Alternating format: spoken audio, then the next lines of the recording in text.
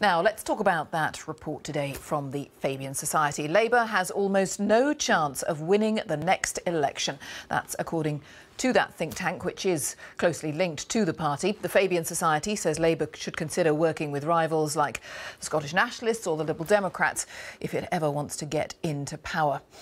It comes after the union leader Len McCluskey appeared to indicate that Jeremy Corbyn could step down before the next general election if the party's poll ratings remained awful, as he put it. Well, let's discuss generally the state of the Labour Party and the future of the party. With me here in the studio is John McTernan, a former special advisor to Tony Blair. He's now head of international political practice at Penshoen Burland, which is a consulting firm.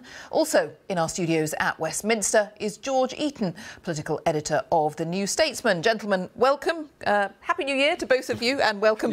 John McTernan, I mean, do you broadly agree with what the Fabian Society is saying here? Oh yeah, there's nothing surprising in this report. There's two big factors. One is the boundary review, which is going to take seats away from Labour areas, and the other is that Jeremy Corbyn has taken the Labour Party from support in the low 30s to support in the mid-20s. And if that decline continues, you see Labour polling, as the Fabians suggested, around 20%. But even on 25%, Labour would be heading for one of its worst electoral defeats ever. And there is no sign that Jeremy Corbyn and John McDonnell can reach the centre ground voters, the middle of the road voters, the middle class mainstream, who determine UK elections. In the end, that's what dooms Labour. Too big to die, but far too weak to win.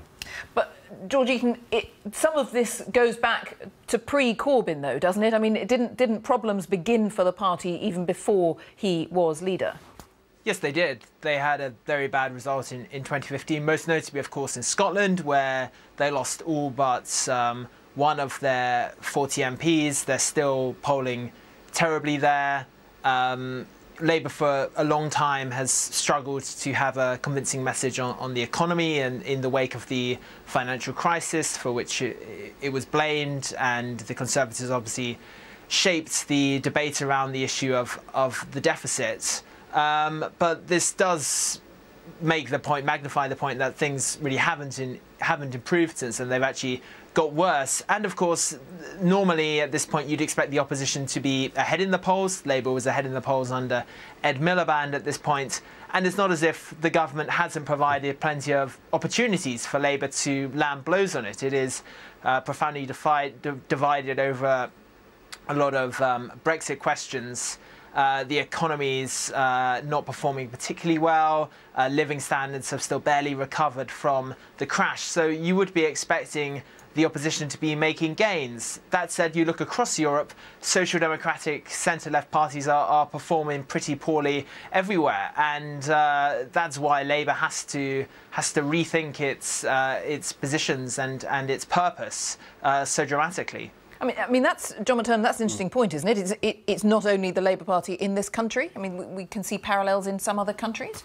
We can, although British politics is British politics, and if any political parties, if the Labour Party today came up with an answer for social care for older people, for housing for younger people, and decent pension system for today's workers, it could sweep the board.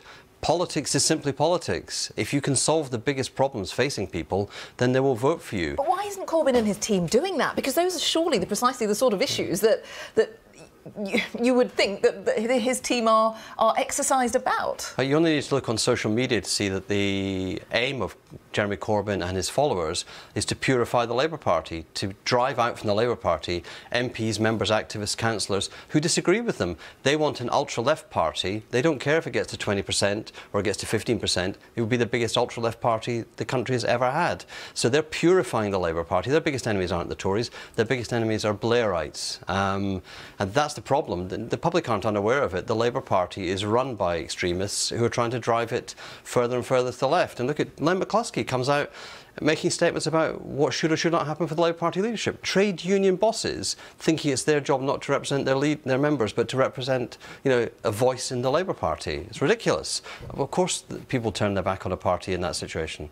But if hypothetical, if another leader came in next week, would that though dramatically transform the party's the party's situation at the moment where it is? I mean, would that new leader suddenly bring back all those votes that it hemorrhaged in Scotland, for example? Well, just look in Copeland. There's a by-election, a big test of Labour, where the voters know that Labour's leadership are anti-nuclear, know they're anti-nuclear weapons. So there's Barrow with Trident submarines, there's Sellafield with nuclear jobs. Say David Miliband was selected to be the candidate there. The voters would get the message. There's a centrist, a progressive, somebody who's got a big vision for the country. It doesn't take much to reposition a political party, given, as George said, this current government offer target after target after target. I mean, it is ludicrous that a Prime Minister can keep saying Brexit means Brexit, not define it, when it's the biggest economic issue facing this country for the next 50 years. This will set our living standards for the next 50 years. And the government should be vulnerable on that, because the economy really matters. It should be vulnerable on everything. It requires political leadership and policy and politics, and that's what it comes down to. The weakness of the Labour Party is entirely imposed by itself. A bad leader in Gordon Brown, a bad leader in Ed Miliband, a disastrous leader in Jeremy Corbyn. That can be resolved with leadership. And George Eaton, where is the balance for you then about the current leadership, the purification, as John McTernan calls it, versus actually just a lack of ability, apparently, to score any points or to come up with good, solid policy proposals that the public like?